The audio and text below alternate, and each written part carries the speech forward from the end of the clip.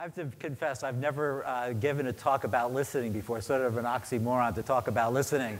That did not dissuade me because I met 50% of the criteria to talk about the subject. There are sort of three reasons why I decided to talk about listening today. The first is its underused ability, I find, not just in business, but in society. The second piece is that I thought a wide group of people could hopefully get something out of the conversation. It also happens to be a subject that I could pretty much divulge all that I know about it in 5 minutes. And the third thing is for future family and benefits is that I'll now be able to tell my wife forever that, listen, I've given a talk about listening to one of the leading universities in the world. And Kelly, thank you for the title, The Power of Listening. I'm from the Northeast. My original title was Yo, Listen Up. But I have to admit, The Power of Listening is a little classier. Just a few tips on listening. For those of you taking notes today, the first thing I tell you is that taking notes is not a substitute for listening. In fact, sometimes it can work against it, which I'll talk about in a second. Two examples of note-taking that I thought were interesting. One is I actually had a boss of mine who used to take some notes when people were talking. And I thought this was an effective use of note-taking. What he was actually doing was marking how much time people were spending on certain subjects. Because what people talk about tends to be what's important to them. The second thing is I had an undergraduate professor at Brown University, who actually ended up teaching at Berkeley as well. And he said, this is really important, so don't write it down. And it was amazing. He did only talk about that a couple of, every third class or so, and you never forgot that stuff. So those taking notes, I'd ask you to wait on note-taking until the end of the session. I'll have a little summary. And by the way, I won't say anything that is worth note-taking anyway.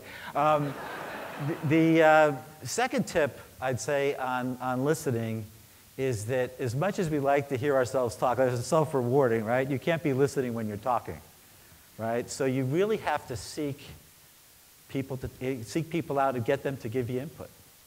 And in terms of who you ask to talk, as many people as you can, especially the people who are closest to the subject. I got pretty senior in my company, and sometimes that would be somebody who's quite a bit more junior than I was, but that would be the person who would know the most about the subject.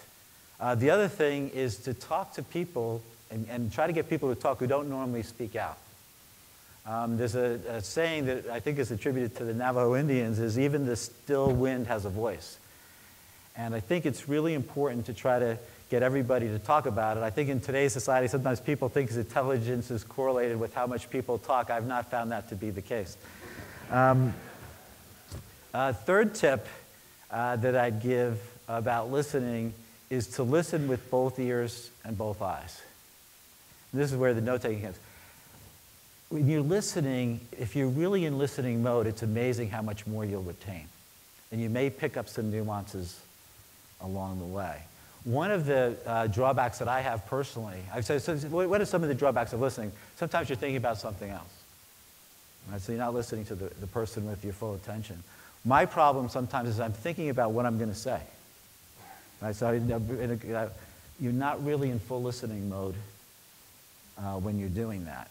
And the other thing by listening with both eyes is people want to know that you're listening to them. Right? I remember early in our marriage, my wife was talking about, by the way, a fellow Haas grad, so that's good. Wasn't called Haas back then. Anyway, she was talking about what she was doing that day, and I was reading the newspaper, continued reading the newspaper the whole time. She said, did you hear what I just said? Fortunately, I couldn't do this today. I was able to spit back almost literally every word that she said, but she didn't think I was listening. So I did not have her attention, and she didn't have my attention. So, and by the way, you could get by with that in some subjects. Some subjects you can't. So the last thing I'd sort of say about listening, this is for the advanced class, okay, is listen to what people don't say. Go back to the note-taking my boss had.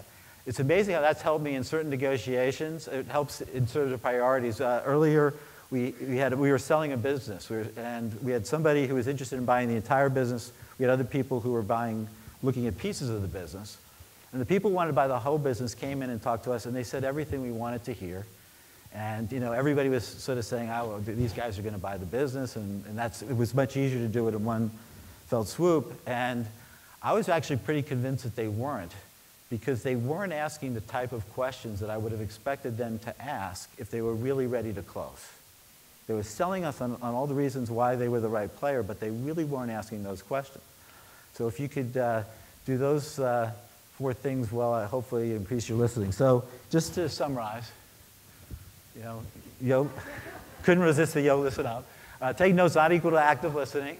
Encourage others to provide input.